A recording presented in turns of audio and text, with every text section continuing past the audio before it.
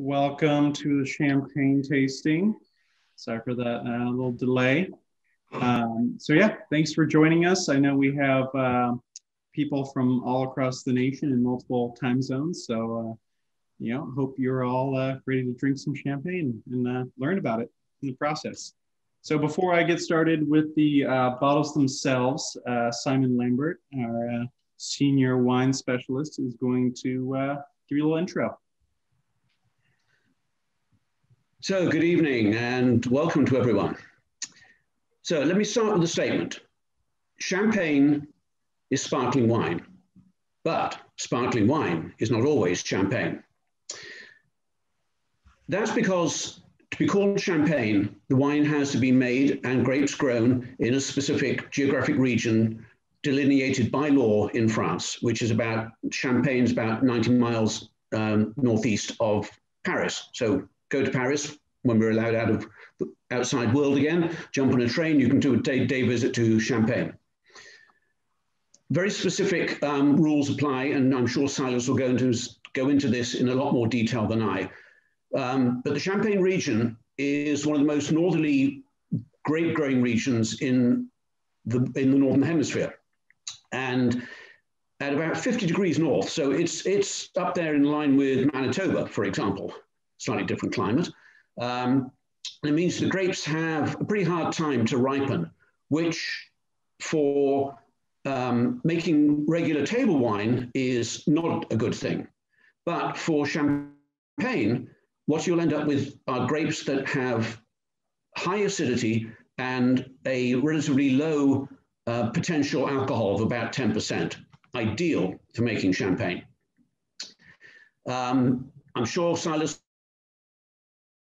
will explain how the bubbles get in there, but initially it was a mistake. It was wines going through secondary fermentation in bottle, and it was discovered that, in fact, they now had bubbles. Problem was, of course, the bottles were breaking, the corks were flying out, and then eventually they came up with the cage and the cork that we see today. It was a while before that happened, but now as things are today, we'll see a tremendous range of some phenomenal champagnes, three of which we will be tasting tonight. And I just want to quote from Hugh Johnson, the famous English wine writer, who said, "It would be claiming too much to say that all champagne is better than any other sparkling wine. But the very best champagne has a combination of freshness, richness, delicacy, and raciness that no other sparkling wine from anywhere in the world has." So, with that little introduction, let me hand you back to Silas, and he will guide us through these three champagnes. Enjoy. Thanks, Simon. So, I don't want to keep you guys waiting too long. Got to have something in your glass. So, let's go ahead and jump right in. We're going to start with the Pierre Gémené. This is from the village of Cuy. So let's go ahead and open it if you haven't already.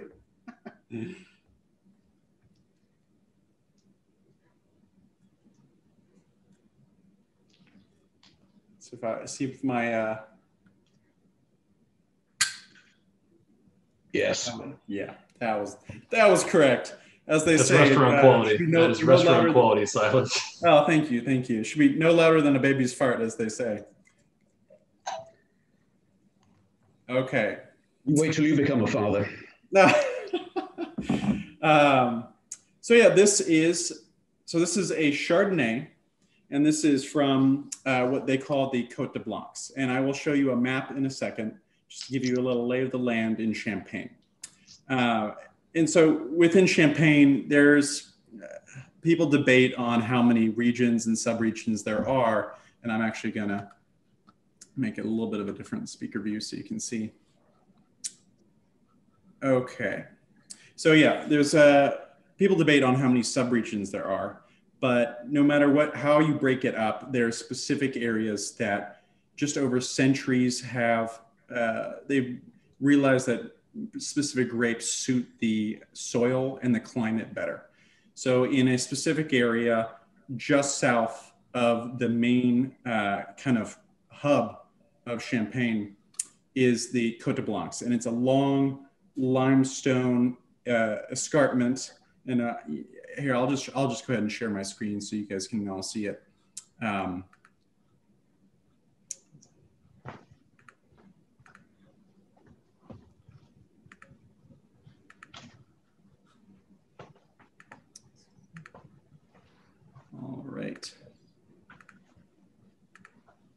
All right. So we have here, this is northern France. There's Paris. And you can see, I mean, there's really, north of here is very, very cold area up towards the English Strait, English Channel. There's really no other growing areas around it. There's, you know, over here is Alsace, and that is, you know, a climatic anomaly that they can actually ripen grapes that well over there. Up here, we're north of Paris a little bit actually, and it's quite cold around here. So as you zoom in, you can see I've kind of marked out all the sites we're going to explore today. But you see this long kind of ribbon of forest, and that actually traces the backside. That traces the backside of what they call the coast of Blancs, the Côte de Blancs. And these villages are all almost entirely planted in Chardonnay. And for some reason, you know, people say, you know, these east-facing slopes, the rising sun like Chardonnay. And, you know, you get past the romantic sentiment of that statement, there is something to say about east-facing slopes get the sunshine earlier in the day. So it tends to drive off, you know, moisture from the night. It gives you, you know, photosynthesis before the heat of the day, because obviously it's going to be hotter in the later part of the day when the sun is beating down on the west slopes. So, and this is also a very, very chalky soil. This outcrop, what makes these hills, I should say, are just thick beds, very, very thick beds of very fine chalk. And this was part of what you call the Paris Basin, and that's a geologic term. It's a massive, ancient basin, pretty much. So a big, you know, depression that was once under oceans, and through different organic processes like oolites and shell buildup, or even coral reefs. It wasn't quite that warm up here, but you know, this calcium carbonate, which is limestone, built up in these massive, massive sections. If you think of the cliffs of Dover, that is the same geologic formation that you'll see here, and is why they're actually starting to re-experiment, revitalize English wine, the English wine industries, because they share very similar soils. So if this is the ribbon of the Côte de Blancs, we are way up here at the very tip of it. And this is the village of Cuits. So all the grapes come from here. And if you notice, I've exaggerated the landscape a little bit so you can see exactly kind of where the hills are. It's still challenging because Champagne is, it really doesn't have that much topography. It's pretty muted slopes. But you can see here's the outcrop that makes the Côte. And these villages are Grand Cru. Cremant is Grand Cru, Vise is Grand Cru, Cuits, not so much. And it's kind of a forgotten village in many a sense because it's north facing.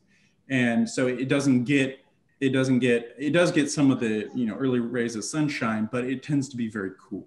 So it never achieves the real, you know, depth and complexity that would, you know, elevate it to a Grand Cru. But I really like it. So let me get the screen share. So we'll go back to that in a second, but let's go ahead and taste this. So in my mind, this is quintessential Champagne.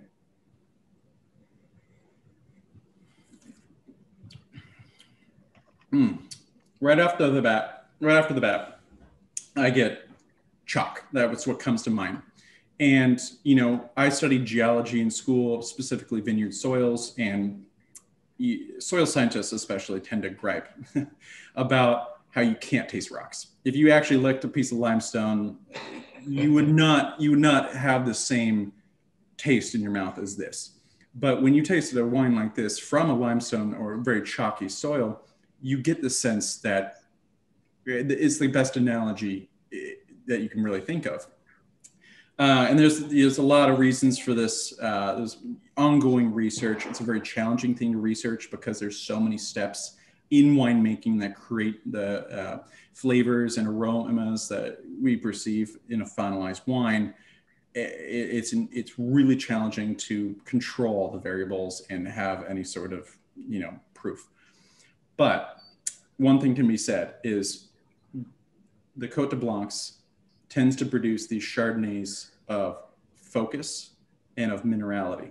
And I absolutely love it. You also get just this perfect Granny Smith. It has relatively ripe fruit, but it's high toned. It's very acidic, but without being too biting.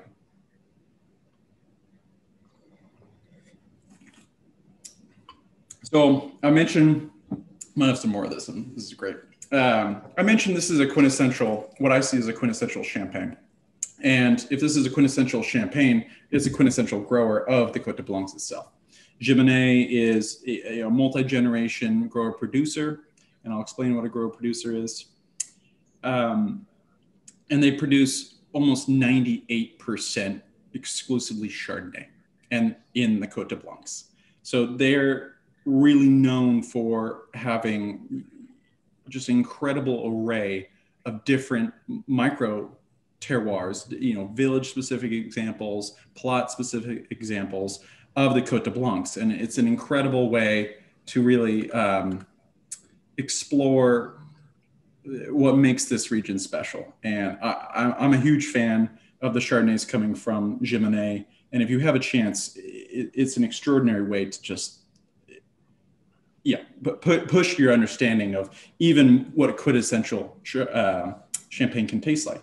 And one way to do that, and I highly recommend it, is to explore the Special Club champagnes. And Gimenay's, I believe, great-grandfather was actually one of the founding members of a group of growers that came together, and they decided we need to push the boundaries of what champagne can do. There was a small grower-producer movement.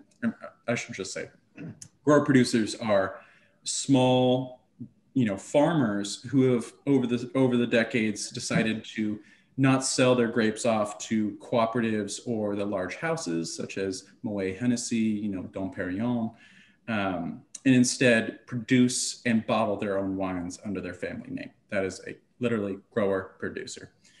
And so there was this small, community of grower producers, but they hadn't really broken through to the larger champagne markets internationally, especially. So making this Special Club group was designed to say, how can we push the boundaries of what people even understand of what we can do as small producers that have, the big houses will blend from hundreds of sites across decades. These guys, this is non-vintage, but it's based on 1 year. They don't have hundreds of tanks to blend across decades like, say, Krug does. They don't have the space or the money really to hold on to all that wine. And so even in a non-vintage wine, they are kind of hampered by the space and money. So it's, this is multi-vintages. It says this is a half bottle. So the whole bottles might be a little different. But the half bottles are 2010 through 2017. And I guarantee you that is probably based on 90% 1 or 2 years. And that's just, as I said, because of space constraints. Special Club, on the other hand, is exclusively vintage dated, long-aged champagnes. And not only that, they have to submit the wine once it's finished to their fellow club members, and they're all tasted blind. And only those that garner enough votes are actually allowed to be bottled as Special Club. So it's an extraordinary way to kind of taste the pinnacle of what the grower-producer community can make. So just an aside. I'm a huge fan of this wine. What do you think, Gerard and Simon? I love it. I think it's absolutely typical of what I would look for in a 100% Chardonnay from the Côte de Blanc. this lovely, as you said, green apple freshness. There's a minerality there, but a raciness as well. But just what if you out there are wanting to buy a champagne that has this lively, fresh green apple style, then look for a Chardonnay, 100% Chardonnay from the Côte de Blanc. Yeah, so I think you hit the nail on the head as far as, I mean, it's a fairly, I don't want to say straightforward because, you know, it almost sounds pejorative in that it's, you know, it's a very complex wine, but the two most noticeable ones, I mean, obviously the minerality is, you know, unmistakable, but it's like super focused. You know, it's funny because, you know, in some wines, it's very, a wine that's very, you know, mouth coating and very rich and just very expansive. This to me is very, it's laser focused. I mean, I honestly don't feel it so much, or I don't taste it so much on my entire palate. It's more just, you know, on the insides of you know, insides of the palate, and it just feels very precise and very straightforward in a very, very positive way. And I mean, you hit the nail on the head with Granny Smith apple. I mean, to me, it tastes like an apple Jolly Rancher in a good way. You know, I mean, it's just very unmistakable, and it's a damn good wine. Yeah, I think agree. The focus, a lot of people describe Gimenez style as linear. And I think that's a really, I think this is an interesting way to approach wine, is to think about it spatially, how it moves across your palate. And I totally agree. This is a laser focused, very linear wine. Not to say that it's short or too pinpointed, but it graces across the palate. It's almost like a train going down your throat instead of this big bulbous thing coming in your mouth, like say, you know, a Krug or something. It's just focused. Silas, Busy Bee 102 would like to ask real time. So the minerality is wonderful, but doesn't taste much biscuit. What produces that in the champagne? Yes, and so there's two things: the natural ripeness of the grapes. So in an especially, you know, warm year or long season, you'll get more just natural, rich flavor from the grapes themselves. There's also just the winemaking process, and that is the biggest thing. There's producers like Bollinger, for example, that they ferment almost exclusively in oak barrel. And what that gives you is just much more textural richness. It gives you a little bit of micro-oxidation. And by that, I mean a little bit of gas exchange in the process of actually the wine, you know, being made in barrel. Barrel wood is slightly porous. So you're getting a little bit of gas coming in and out of the barrels themselves. And that gives you, you know, a rounding out, a softening. The other thing is a process called autolysis. And this is aging on the lees, which is the yeast sediment. And this is goes into the process of champagne itself. So I mentioned this briefly in my intro, is that you're at really the boundary of growing grapes in Champagne. You know, in really bad years, it's really tough to even blend that into a future wine without it really dragging down a lot. And they've been blessed in the past couple of decades with climate change. They've been one of the winners of climate change in France, in that they've had a string of very successful vintages. On the other hand, climate change is not, you know, uniform in the sense that they are seeing, you know, dramatic hail events. They're seeing drastic swings in temperature that can sometimes damage, you know, the whole crop if it happens during flowering. But so you're at the edge of ripening. The base wine, when you make when you take grapes and you press them, which we will taste one wine where they don't press them right away. But almost always you take the grapes when you pick them and you press them and you ferment the juice either in, you know, stainless steel or barrel, as I mentioned, and you get some natural richness from your choice in that process. But then there's the actual process of, you know, of dose. So you put a little bit of yeast slurry and a little bit of sugar on top of in a bottle with the base wine once it's done. And this is a very harsh wine to start. And there's a kind of an annual gathering of predominantly critics and connoisseurs who go to Champagne and taste what they call the Vin Clair. And I haven't done it personally. I've always wanted to. I hear it's a punishing process because you're tasting really, really acidic wine, very acidic wine. And without the bubbles, it's just harsh. And it also hasn't aged on the lees. So then they bottle it and they put it, and usually it's under a crown cap, like a beer cap. And they'll put a little bit of yeast slurry and a little bit of sugar. And that gives it the carbonation. And what they'll do, the choice then is how long do you age it in the lees? Because the lees themselves, you'll have a little bit of re-fermentation in the bottle, and that's what gives you carbonation. But it also gives you dead yeast cells, and you can literally see it. It collects at the bottom of the bottle. If you've ever had like a natural wine, you can often see yeast sediment collecting. It tends to be brown, different shades of brown. But anyway, the longer you age it on the lees, they actually go through a self-consumption phase called autolysis, and it releases compounds, amino acids, that then react in what is the same process as browning a steak. It's called the Maillard reaction. And that's where you get the really brioche notes. It's where you get the buttery notes. It's pretty extraordinary.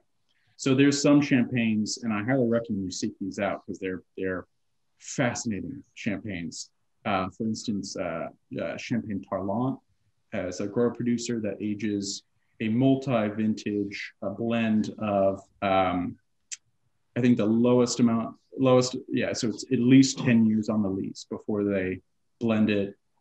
It's an extraordinary wine. It's deep golden in color. It's very nutty. It's expansive. Still has the verve, the acid, the lift, the complexity that you would have in a base wine like this, but just so much more. So I hope that answered your question. So just following on from that just for a second, because I'm getting thirsty, I need another glass of something different. The yeastiness, the depth of flavor, which as Silas said, comes from the wine aging on the lees to a certain extent, because as the wine's fermented, so obviously the dead yeast cells collect in bottles.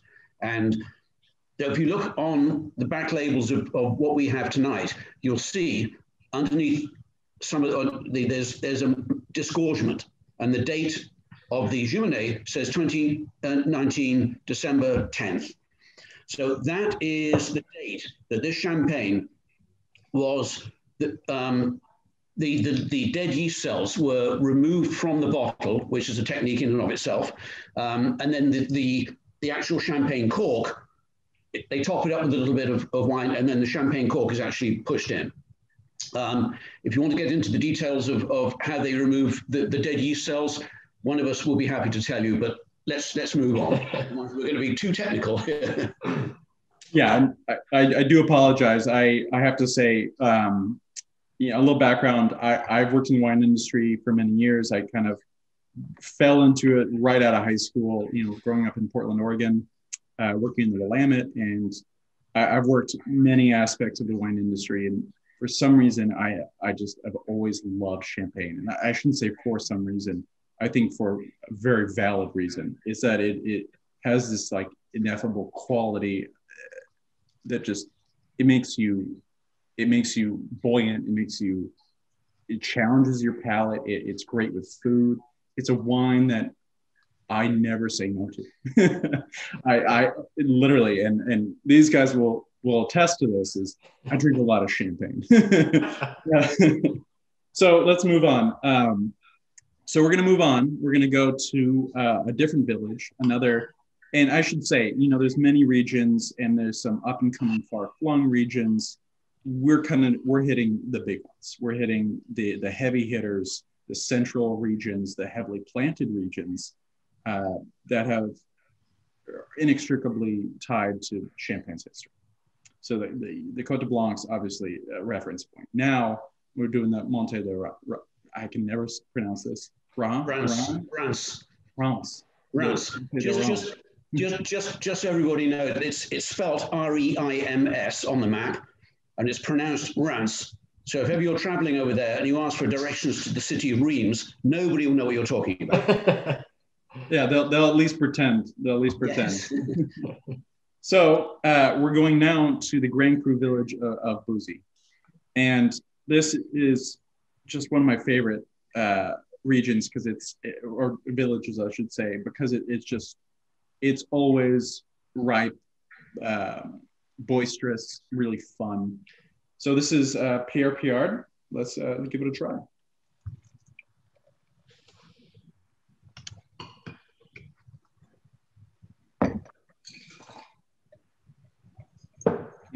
Yeah, right off the bat, I get, still probably, I would say, a lot of apple, but it's riper apple. It's maybe a little bit of bruised apple, maybe a little bit of pear. Really nice, really nice. A melange of fruits at different stages of ripeness, I would say.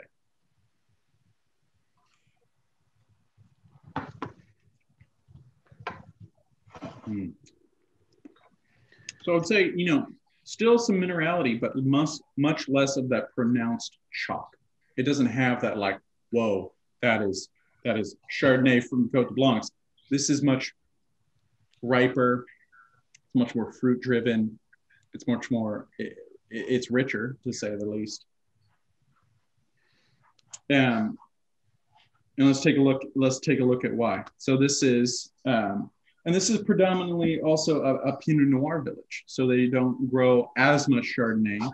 It is, I'm going to share my screen again, but it's not too far away from Côte de Blanc. So they actually do grow quite a bit of Chardonnay. It's about 40% in the village. So from Cuy, we're going to go up and go to the Montagne de Reims. Montagne de Reims. I can never pronounce it. Reims. So here we go. So here, Reims. So here is the actual Montagne. So this is a national forest, and it creates this perfect slope that encapsulates this kind of skirt around the outcrops that grow some of the best grapes in Champagne. So there's Grand Cru villages dotted up here, but down here at the south is Bouzy. And the reason it's so ripe is because it's just this kind of bowl, this full, big south-facing slope. So it gets lots of sunshine all day long. It gets throughout the day. It's very ripe, and it's a beautiful rendition and tends to ripen more so than other villages. So you can see I've exaggerated the topography a little bit. It creates a little bit of a bowl too. There's some lesser sites over here, kind of tucked away to the west. You have Embonay over here, which is also just a lovely village. But Bouzy is, I think, a quintessential ripe rendition of Chardonnay. Of Champagne. But, dominated by Pinot Noir. This specific example, yes, 70% Pinot, 30% Chardonnay. So what do you think, Gerard and Simon? Well, for a start, I love the name of the village. I mean, if you're going to have a wine village, it's got to be called Bouzy.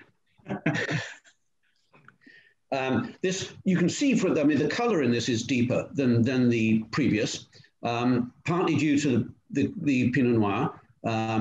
But remember, and maybe Silas will touch on this. I don't want to overstep what you're going to say, Silas, but with Pinot Noir in Champagne, with this Champagne, there's no color. And that's because when the grapes are pressed, the juices run off immediately and there's no bleeding of the color from the skins into the grape. So it's just like you taking a red table grape from the supermarket. If you cut it open, the flesh inside is not red. The flesh is what we call white. It's greenish, amply color. And the juice would be the same color. So that's why there's no hint of pink or any what we would think of being a Pinot Noir color in this Champagne. The weight of this is so much more on the palate. It's yeastier on the nose. It's complete contrast to the preceding wine, both of which I think are lovely in totally different ways. Gerard? No, I totally agree. And I think this is fun because obviously we're taking more of a slightly more technical. I mean, obviously we're relaxed and having fun and enjoying ourselves, but just from a technical aspect, this is really just this juxtaposition, this side by side is really, really interesting because, it's not, this difference might not be as pronounced if we were to, have had, the first wine, now, and then come back and have, the wine we're enjoying, right now, tomorrow. I just think that when you see it side by side within the span of 10 or 15 minutes, it's so obvious. And I think that, Silas mentioned, more of a bruised apple or a pear. I think it almost has certainly a baked apple quality to it. It's much richer, whereas the preceding champagne was far more linear. This is much more rounded. It's much more generous. You could make the argument that this might be a little bit more crowd pleasing. It's not to say that one is better than the other. I mean, I think this is just a really, really good, intro and in these first two. But, I think that if I were to pick a champagne that would be a little bit more crowd pleasing, to the uninitiated, I think this one would be my choice. But it's just really, really fun to taste these side by side. And obviously, as we transition into the third year shortly, I mean, I just think that it's this is a really, really good trio of understanding, even for people who drink a lot of champagne, like ourselves and those who are joining. I mean, I think this is just a really, really good side by side experience for sure. So well done, Silas. And I think very food friendly, both of these. I mean, so many people just pop open a bottle of champagne on a special occasion as a toast. That's such a shame, because these are such food friendly wines, and particularly the second one, which has got the depth to it that will go with some fairly heavy, rich dishes.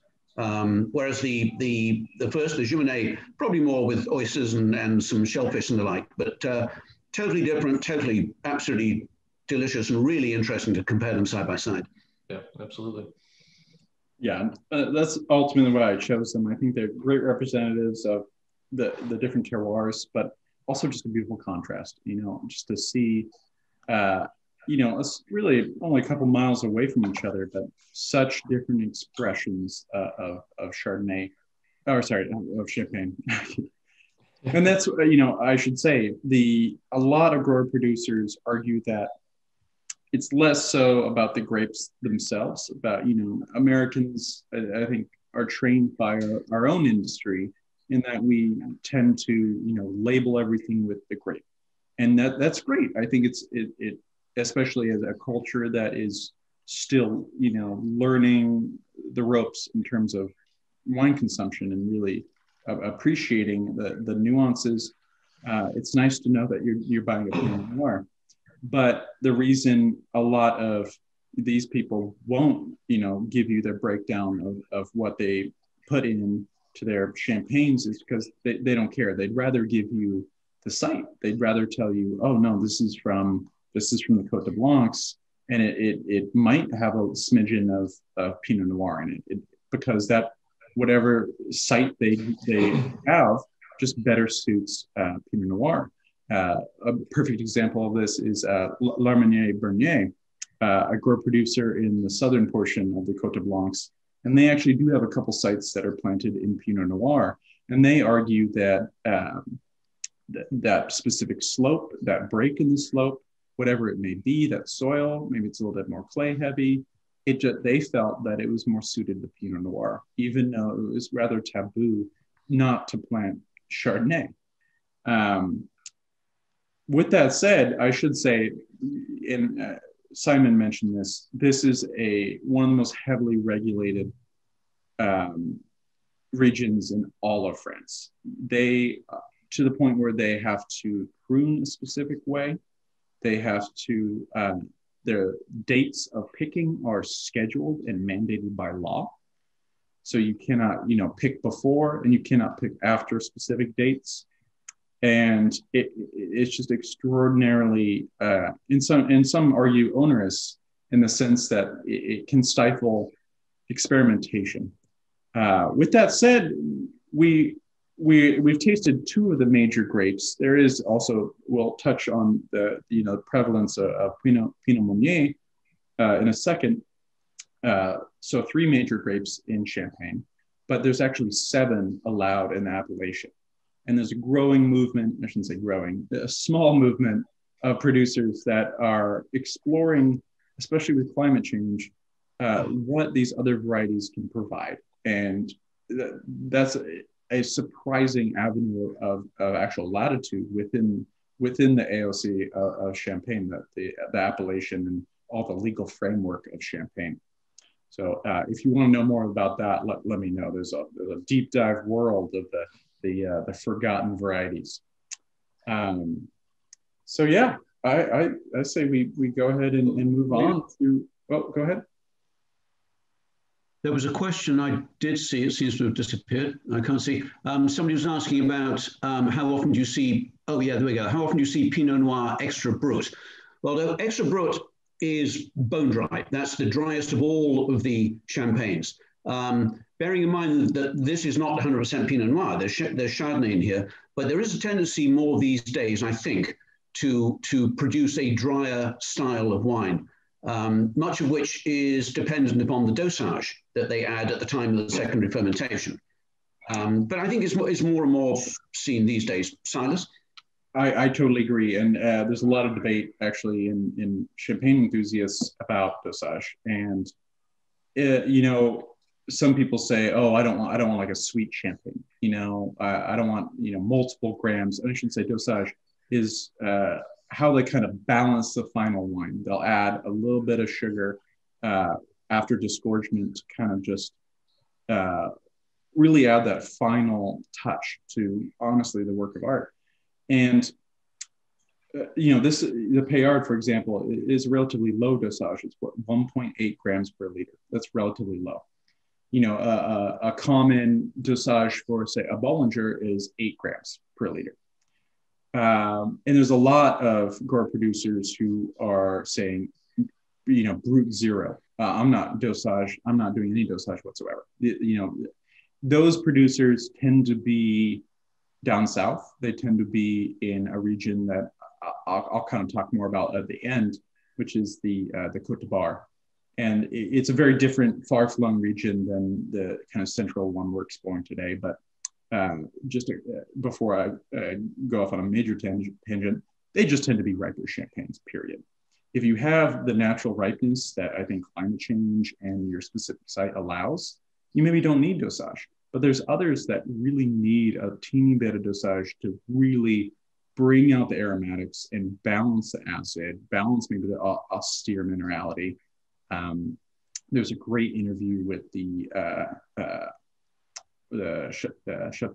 Chief de Cave of Roederer, and they, produces Cristal, and no one would argue that the recent vintages of Cristal are anything but extraordinary, and they still have dosage, and I think they've gone really matured in the sense of when they pick and how they choose to administer dosage. So yeah. Someone said that it's a little funky, and I don't know. Do you guys think the Peyard is funky?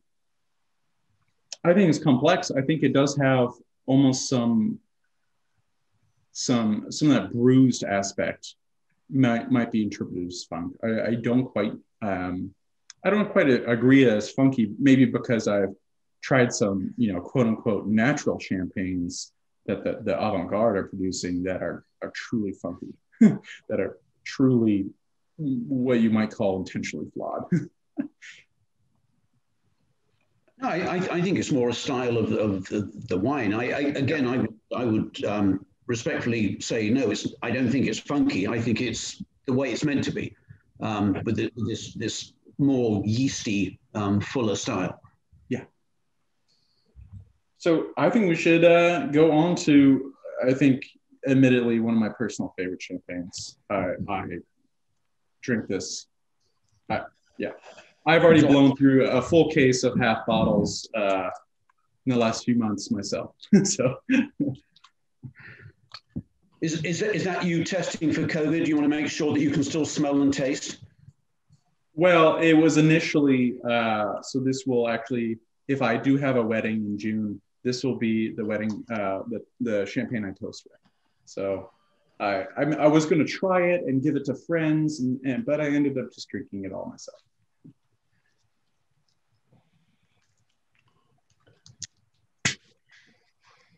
All right.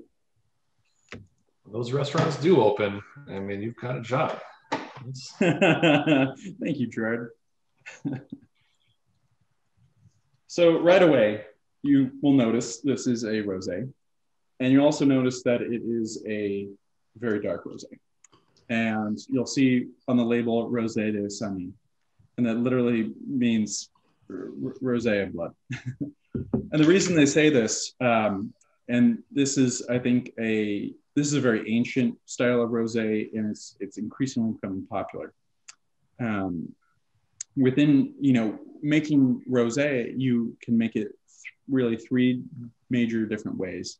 You can either press a red grape hard enough that you get some pigment just from the pressure, or you can blend red wine into white wine. And that is actually strictly illegal in most of Europe, but it is allowed in Champagne. And it allows them a degree of control that is really, I think, often utilized by the larger companies, because it obviously, if you're a conglomerate, you want a degree of control in your product that you're going to charge hundreds of dollars for, hopefully. So this is kind of the third major method, which is what you call bleeding the tanks. And this is where, instead of going straight to press, you will actually leave it on the skins like you'd be producing a normal red wine. You would start, maceration, which is, fermentation in contact with the skins. They don't quite leave it long enough to actually start maceration, but you do start getting some pigment, seeping out into the juice and being absorbed. And so they'll leave it on for, a matter of hours to days, and they'll kind of dictate how much color you have. This is quite a bit of color, as you can see. And with the leaching of color, you get also, a little bit of body, maybe a little bit of tannin, not much, but it as you're about to taste, it gives a much richer and rounder mouthfeel.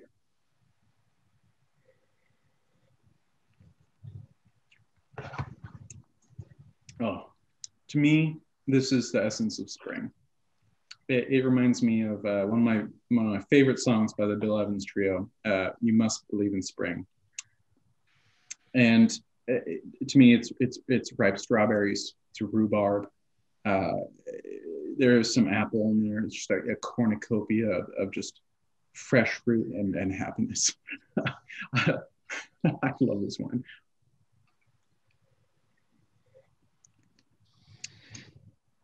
So this is Geoffroy, Champagne Geoffroy, René Geoffroy. And this is one of my favorite grower producers. He is, and I'll share my screen with you to give you just a little context. We're going over to the other major central region.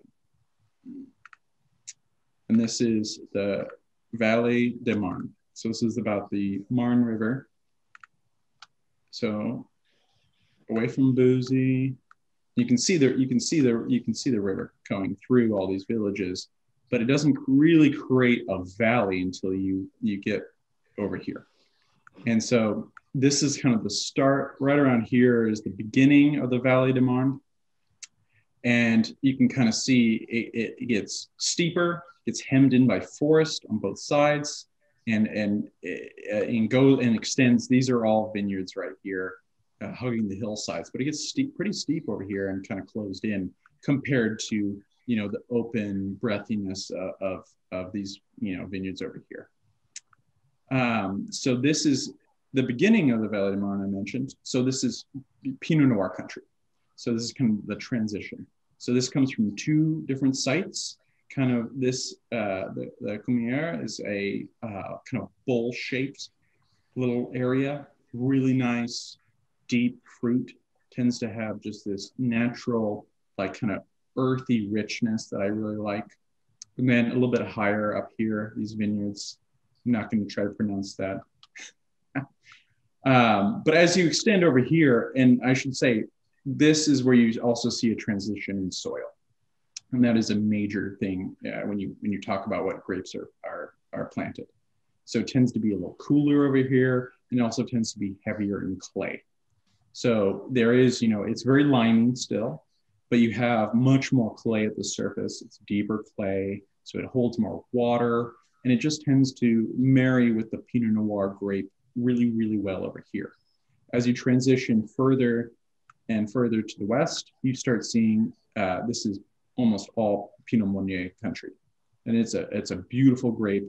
It is, by far the highest, the third largest planted grape in all of Champagne, but it's often seen as a blending grape. More and more producers, I think of Christophe Mignon is a classic producer who's trying to resurrect and really showcase that, making single variety Pinot Meunier, it can be an extremely challenging and beautiful wine. So I'm a huge fan of this area. This is really the transition though. So this is still, purely Pinot Noir country. So what do you guys think? What do you, Gerard and Simon, how do you feel about this wine? It's a wine which, again, I think is very food friendly.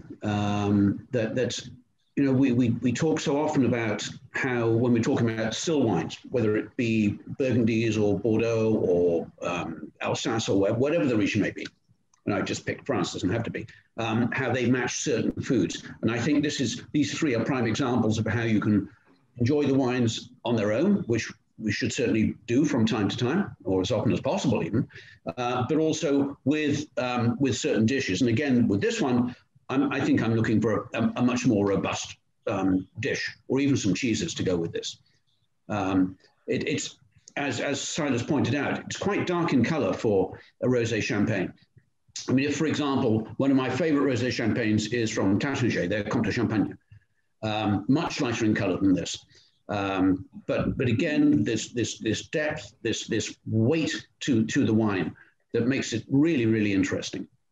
And Comte de Champagne is a classic example of the other method of blending still Pinot into a Blanc de Blanc usually. So it gives you kind of it marries the two styles. Well, this is just, I think, a wholehearted effort into exploring what Pinot Noir from these two small villages can give you. Yeah, I think this is almost a transition into a still wine. Honestly, I mean, in terms of the acidity isn't, it's not a super high acid wine, but it's a really, really nice wine. And I think, for me, almost some red apple, some watermelon. It's an interesting wine. And honestly, it's, for as much wine as we drink. I mean, this is a cool wine to try. And, it may not be the most typical, but, it's a really, really unique expression. And this is an interesting one to pair. And I'll kind of bounce it back to you. I mean, if you were thinking like, what would you pair this with food wise? If it wasn't, I mean, Simon mentioned some cheeses. I mean, if you were forced to on the fly kind of pair this, and I'm kind of putting you on the spot here, but what do you think food wise? What would this go with? Honestly, I would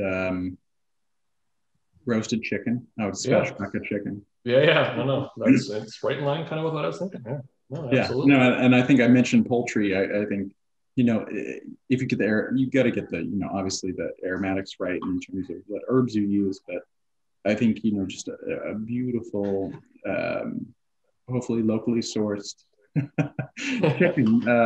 And I don't think I would smoke it. I won't use green egg or anything. But just getting a perfectly just delicious poultry. Yeah. Or even a guinea hen. Oh man. Maybe even a great wine for a couple weeks ago. We should have had this tasting pre-Thanksgiving. I almost think this would lend itself well to turkey too. Yeah, I did drink this on Thanksgiving. Of course you did. No, so we do have a few questions. So Christy, you asked steel versus oak barrel. What is the difference between steel and oak barrel when it comes to aromatic taste?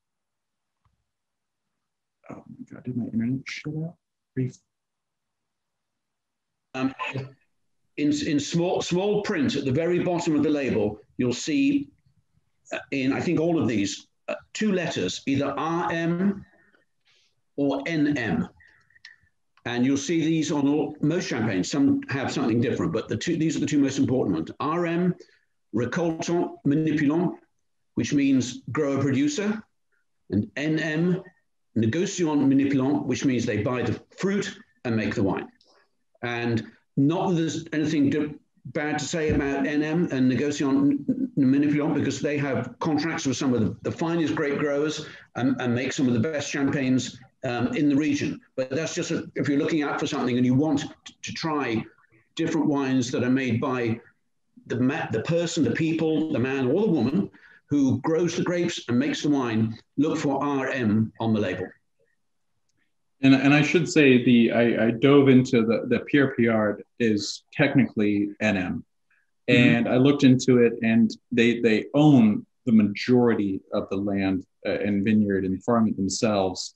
But even if you buy a little bit of grape or juice, you legally have to become a négociant. They do not leave any room in the system. It is very strict, as I said. So they always joke, those jokes around Champagne about the big houses trucking grapes from the Jura, the neighbor, but truth be told, it's highly regulated, and if you're caught, it can be a national scandal when you're caught, flouting these rules, because it is held dear and is literally a national treasure, as it probably should be. And they're breathtaking things. We've got some recipe recommendations here, or some dish recommendations. Yeah, I know. Braised shortbread with tropical fruit salsa. I agree with that one. I think that something like a fuller bodied fish, something like a halibut would be halibut with a tropical fruit salsa. Yeah. So I'm in. So well done, Karen. Yeah. So just for fun, I've created a little poll that at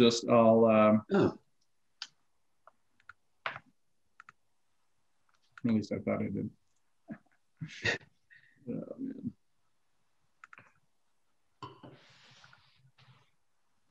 Look at the cork from the rosé in particular.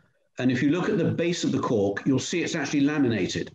There's different layers of cork and different styles of cork. And the reason for that is that the really top quality portion of cork goes on the base of the cork, which touches the wine. And then because of economics and the ability to be able to squeeze the cork to get into the bottle, they use other corks further up. And when a cork goes into a champagne bottle, it's straight. It is absolutely dead straight and like that. And over the years, as it stays in the bottle, it takes the shape of the neck of the bottle. So obviously only the bottom half of the cork, the bottom two-thirds of the cork actually goes into the glass, and the rest is this mushroom shape. But when it first goes in, it's absolutely dead straight all the way around.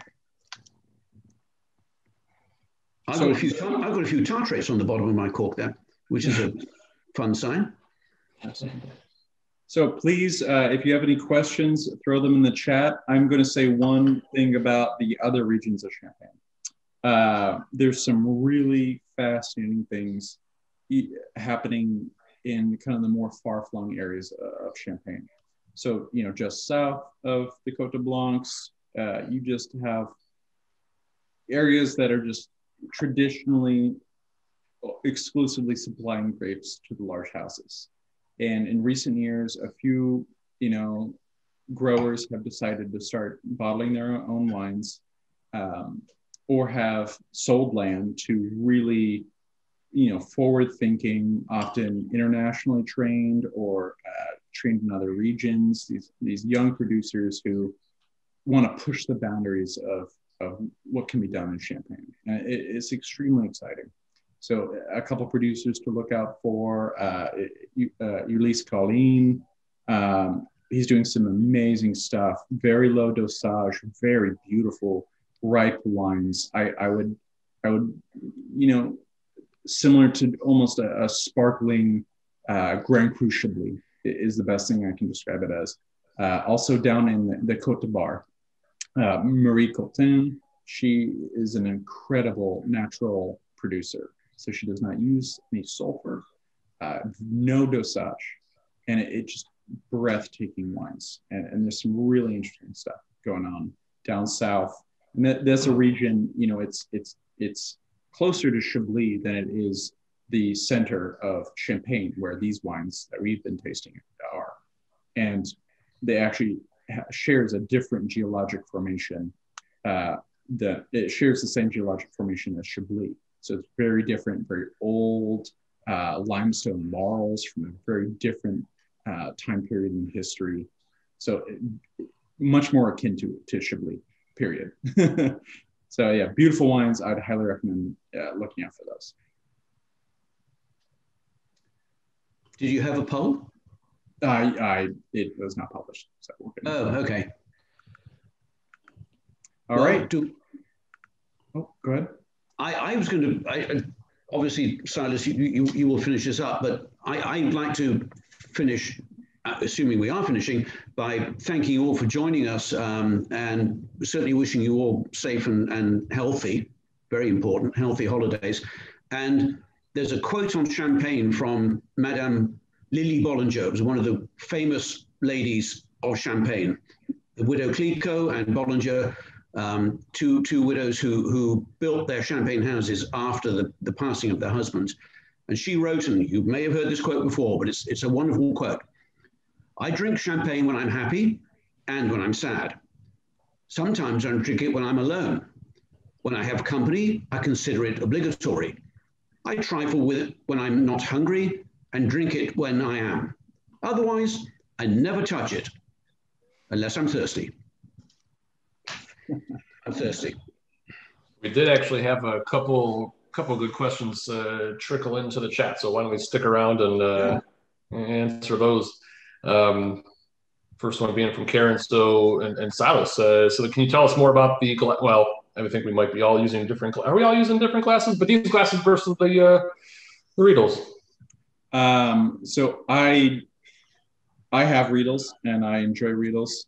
I prefer, this is a small Austrian company called Gabriel Glass, and it is just beautiful, very, very thin, mouth blown. So it's a single piece. And Riedel does make mouth blown single piece glasses, but they charge 4 times as much. So I enjoy the delicacy and the weightlessness of a mouth blown glass, because there's no joint, there's no, it's perfectly in balance, and it just helps me think less about what I'm holding and just think about the wine. I'm also just addicted to buying glassware, so I have an incredible collection. I have no problem with Riedel. I do think they almost make too many different styles. A lot of Champagne producers will actually show their wines in the glasses that Riedel makes for their specific variety.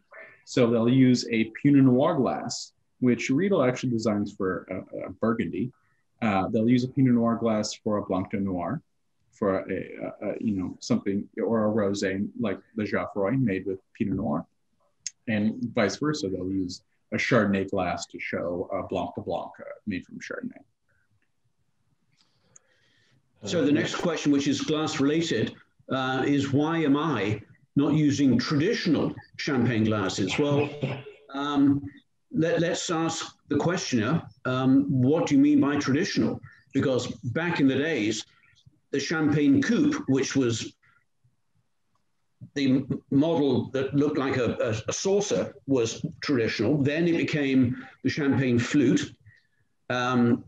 These days, we all use larger, bold white wine glasses or even red wine glasses. Because I don't have the fixation with wine glasses that Silas and Gerard do, I'm using Spiegelau white wine glass. I could have used a red wine glass; it would have looked bigger. But these days, everybody's moving away from the Champagne Flute because you just can't get the aromas of the wine. The bubbles look great because they're all tight and close together. And of course, the coupe, which was the saucer, everything just dissipated into the air, and it was no. So I'm using Spiegelau white wine. Then next question, though, somebody asked about RM and NM. Does it apply to all French wines? No, only to Champagne, as far as I'm aware. And any other wine region in France does not indicate whether they are growers and producers or buy fruit. But in most instances, if you're buying, say, a Burgundy, you'll know it's coming from a Negociant because the Negociant names are clearly advertised, Drouhin and Bouchard and the like, whereas the grower producers in Burgundy, no, they're domain so-and-so, domain such and such. Yeah, no, I don't know if that's a legal distinction. I think it actually might be where they cannot claim domain unless they own the vineyards. I'm thinking of Henri Bouillot. He actually distinguishes between the grapes he owns, the vineyards he owns, and the ones he buys from. So you'll see, say he owns a plot in Bateaux-Montrachet, and he'll say domain Henri Bouillot, but he does not own Coton Charlemagne, for instance, and it'll be just Henri Bouillot. Question addressed to me, but I think it's probably for you, Silas. Spelling on glass you are using. Spending on it? Spelling. Oh, spelling. It's like GABRIEL GLAS. We can let you know tomorrow. Yeah. But I will say, Silas turned me on to the Gabriel Glass, and they are in getting a good workout because I love them and I've passed them along to some friends and some family, and it's just a good example. I mean, sometimes we overcomplicate it when it comes to the glassware. I mean, obviously, drink glass that you're most comfortable with that makes you take it as seriously or as casually as you like. But there is something about a good wine glass that really just does enhance the experience. I mean, there's a time and a place. We talk about flutes. I mean, there's nothing wrong with flutes for champagne. Do they give you the true essence of champagne itself? Probably not, but there's something to be said for the celebratory, casual, fun aspect that flutes provide. But if you do want to, really, really dig into the champagne, it would be interesting if you were to line these three wines up side by side and then do the same pours with some flutes, and you probably, and not even probably, I mean, you would not get the same experience that we're all enjoying tonight. And again, if anybody is enjoying out of flutes right now, again, that's not to say there's anything wrong with it, but I do encourage you to pour it into, pour a little bit that you've got left into a glass and revisit. And I trust the experience will just be a lot different. So no, I think, as far as the Gabriel Glass go, I mean, that's really, I'm a big fan of those. But, anything that, allows you to really, really experience the wine, that's the most important thing. Yes, I totally agree. I think, and the biggest keyword there is wine. I think, moving away from flutes and coupes, it helps you realize that champagne is a very serious wine. It's not just an aperitif. It has the aromas, it has the ageability, it has the complexity of any top wine in the world. And I think bigger glasses just help you appreciate those aromas. When a coupe, obviously doesn't really help with anything, but a flute, it doesn't trap the aroma. It doesn't let you really experience it in the same way that a bigger bowl would. I tried to make that clear in the email prior, but before the tasting, and no problem if you don't have those capabilities. It really isn't. But the other thing is, there's other brands too. Zalto is a really nice brand, and why I've settled on this is because I enjoy glasses like these with almost everyone. Like there's some exceptions. I'll go to a larger bowl for a very delicate Pinot Noir or aged Barolo. And that's just because I want to smell it even more. Like, a very large bowl with a tight lip. For instance, this is like the Conterno glass. This is actually designed by the famous Barolo producer. And let me tell you, does very well Barolo and Pinot Noir. But yeah, I like it. I like to have one set of glasses that will just blow me away with any wine I try. Yeah. The other interesting observation with those glasses that you have is they are so light. They are featherweight. It's remarkable. Christy, I appreciate the offer. I am going to hang out with my fiance because she has been waiting patiently to see me all day. So I really appreciate it. But for the sake of my relationship, I'm going to pass. Or do we have any other questions? So I'm actually, before we wrap up, it's interesting because, in terms of how long, all of us have been drinking champagne or enjoying champagne, and then, having those kind of aha moments with serious champagne. I'm actually going to give me a question for Simon. At what point in, because this is just for historical reference and context. I mean, at what point did, at least in your estimation, you really sort of have your own aha moment, or maybe that the bracket of years when growers became very, very serious, as opposed to, just not just the houses? Yeah, that's a good question. I mean, I've been in the wine industry since, the Dark Ages. And when I came to the States in 1980, it was still very much Negociant, Veuve Clicquot, Taittinger, Moet, the big names, and nothing along the lines that we experience today. And I would think it's probably been in the last 20 years or so that I've seen more and more of these grower-producer wines coming to the market. I think one of the people who's been very much a leader of introducers to these is Terry Theis, who's if you ever read his newsletters, you need an hour just to read his newsletter, and it's fascinating reading. But he was, I think, I'm not sure that he was the only one, but he was certainly one of the first importers that I was aware of that was flying the banner for grower producers. And of course, as that happened, and there was more popularity then for grower producers, the grower producers, realized that they could actually make money making their own wine and selling their own wine rather than selling the fruit to the big houses. And that was exponential and has grown from that. So we see it more and more. And Silas has named names this evening that, quite honestly, I've never heard. Yeah. So I'll bring some in. No, and you mentioned Terry Theis. Two of these wines are from the Terry Theis catalog. And that's one thing I should say, how I really deep dived into champagnes when I moved to Chicago.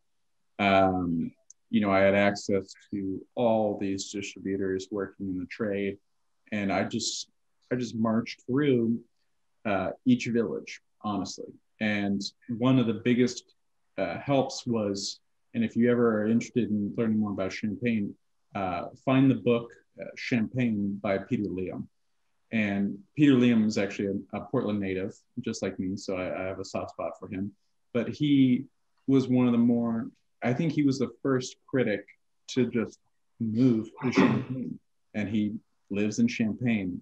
He lives and breathes Champagne. And the man knows so much about every single village and is dedicated to just sharing the best way, sharing each unique,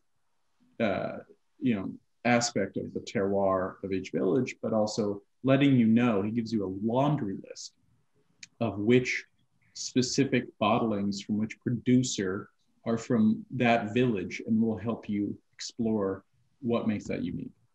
It's an incredible resource, and I highly recommend.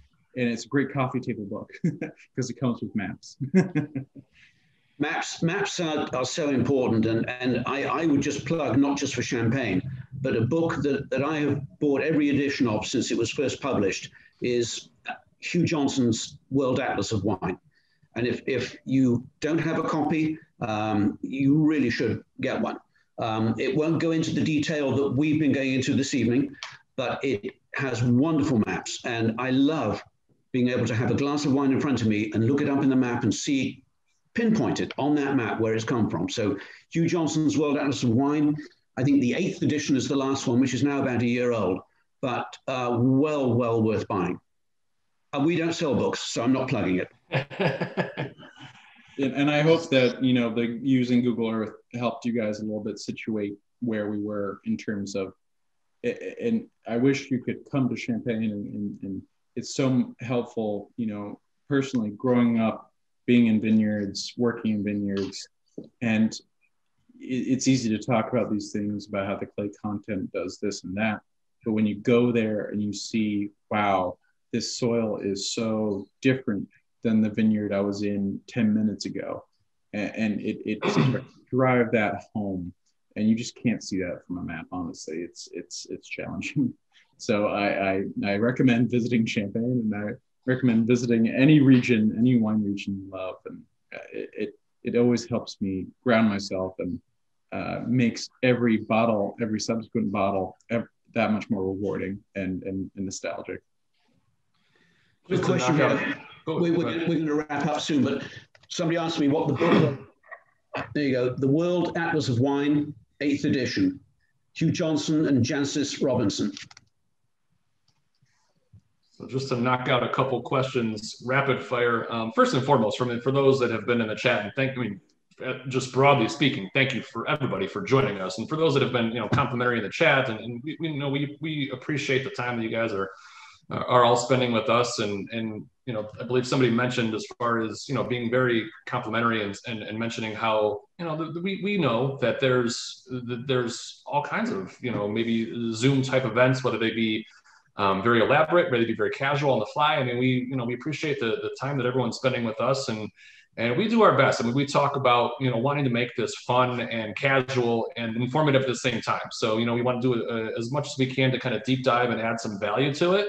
But, you know, at the end of the day, it's wine, and we want to leave the pretense aside. So we're talking about serious stuff, but, you know, as you can see, we're all, you know, having a good time, and we're looking forward to more of these. I think kind of segueing into that, I think there was a question about from Jose about asking about New World versus Old World Pinot Noir tasting.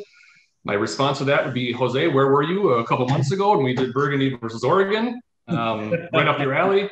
But I believe there was also a question about Italy, which has definitely been discussed. It's one of those things where, you know, I think